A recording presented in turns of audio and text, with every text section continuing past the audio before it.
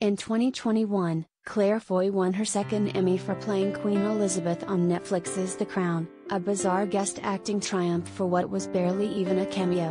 The easiest way to interpret Foy's victory is that Emmy voters have lost all ability to judge guest acting categories, which require a complete overhaul. Or, looking at Olivia Colman's win for playing Queen Elizabeth on The Crown, we can be generous and say that what voters truly enjoy is double casting, the comparative pleasures of watching actors put unique but complementary spins on a shared role.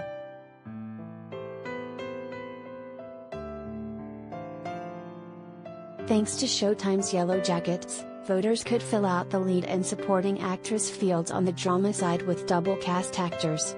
For Melanie Lynskey's Shauna, don't forget the foundation laid by teenage Shauna, Sophie Nélisse. Think Christina Ricci was delightfully unhinged as grown-up Misty? Be sure to honor how well Sammy Hanratty seated Misty's eccentricities.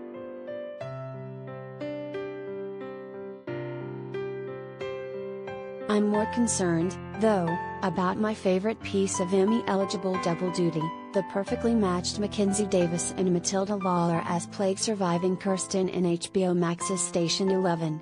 In the star-studded limited series acting categories, where the qualification standards could start with an Oscar nomination at the very least, I have real fears that Davis and Lawler may be punished for simply being soulful and sometimes funny characters in the lyrical adaptation of Emily St. John Mandel's acclaimed novel, when their competition will be jousting over who applied the most latex to play the most famous historical personage.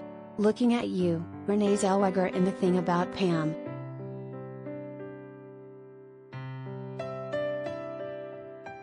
It would be easier to feel confident in Davis's chances if Emmy voters weren't oblivious to her heartbreakingly subtle work in *Halt and Catch Fire*. Ignoring Davis and co-star Carrie Bechet for the final *Halt* seasons remains a snub I cannot forgive, and the San Junipero episode of Black Mirror. In Station 11, Davis's version of Kirsten is the embodiment of the series' themes about not just the healing power of art, but also its limitations, a mixture of spunky determination and fragility that reigned particularly true for viewers experiencing the show during the COVID-19 pandemic. She has elements of an action heroine, her Terminator, Dark Fate swagger coming in handy, and she has to deliver Shakespearean monologues. Emmy voters are long overdue when it comes to realizing how well Davis can anchor the finest pieces of prestige television.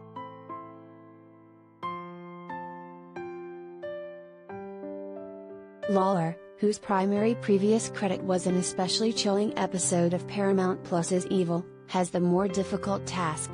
Especially in the premiere, Lawler's version of Kirsten is our point of entry, a wide-eyed child who has to be precocious, but not too precocious, and capture the crushing impact of a global trauma while at the same time selling the hopeful bond with Himesh Patel's Jeevan.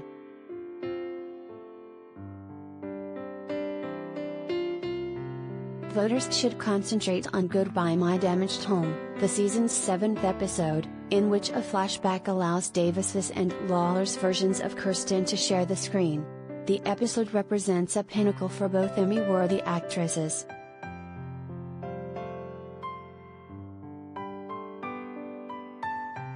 This story first appeared in a June standalone issue of The Hollywood Reporter magazine.